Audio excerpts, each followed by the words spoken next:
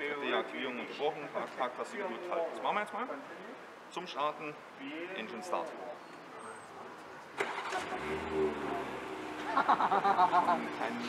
Kein verkehrter Sound. Handbremse gerade rausgegangen, und auch wieder. Kann ich sagen, hier okay. Und das sind die Pfeile, über die ich gesprochen habe.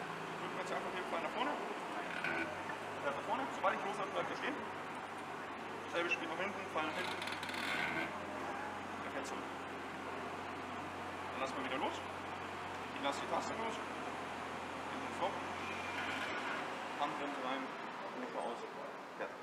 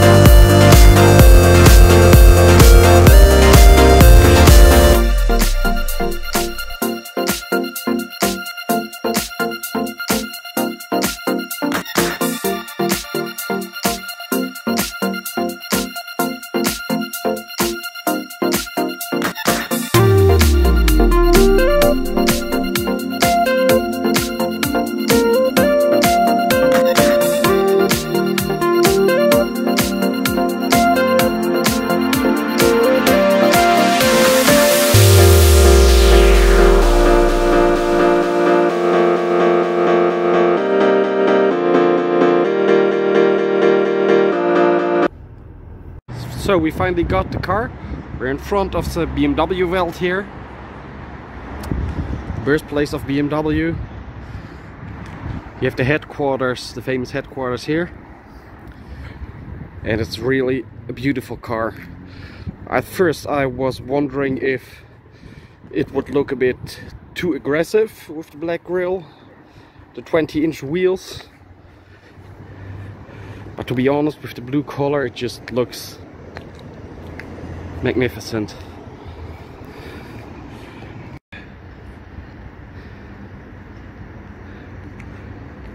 Thoroughly enjoy this color. The color is Phytonic Blue Metallic. In the car, it's a 540i. No X-Drive, just the standard, or the standard, not the standard, but it's a typical BMW, a 6-cylinder, petrol engine, rear-wheel drive. And oh, I just like this car. I'll just take it to the other side. What do we have here? Does anyone know what kind of color this is? I think it's a special color. This type of green on this BMW X3 hybrid.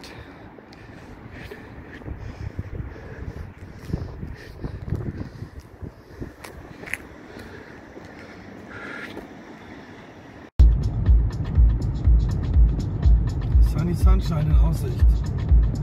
In der Tat.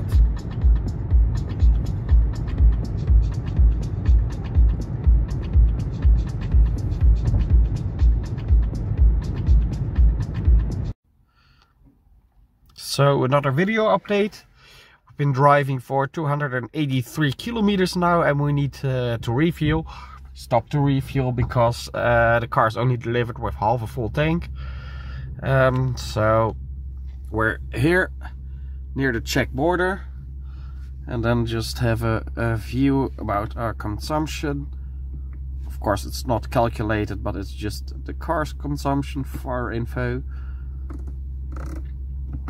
And only driving until 170 kilometers an hour. You can see the car used 8.5 liters on 100 kilometers. Fun fact, when refueling, you can see the gauge here. It's increasing, and also the range you can drive, it's increasing. When asked what to fuel, we decided to go for the Euro 98 because I think it's the best. I also use it on my 320i E90. So yeah, 8.5 liters consumption, 280 kilometers driven.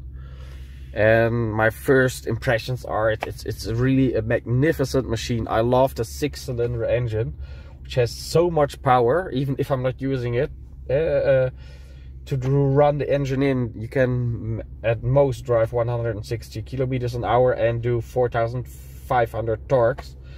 But still, then from the low torques, there's so much power, and the car just keeps on going and just shoves you into, or just keeps on going faster.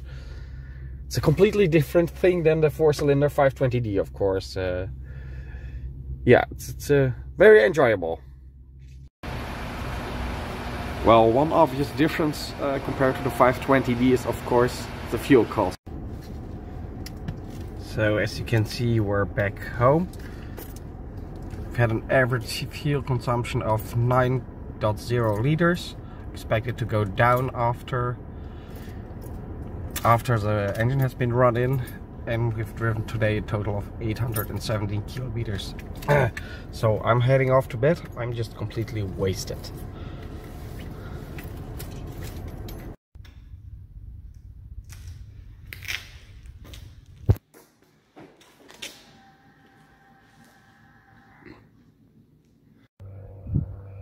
So it's the day after. I've slept quite well, and I'm feeling more energized now. So you enjoy this this new car on a totally different level. Today there's no stress. We just have a few business related things to do, and we'll be driving in Rostock just after this in a moment. Just getting some breakfast now at the supermarket here.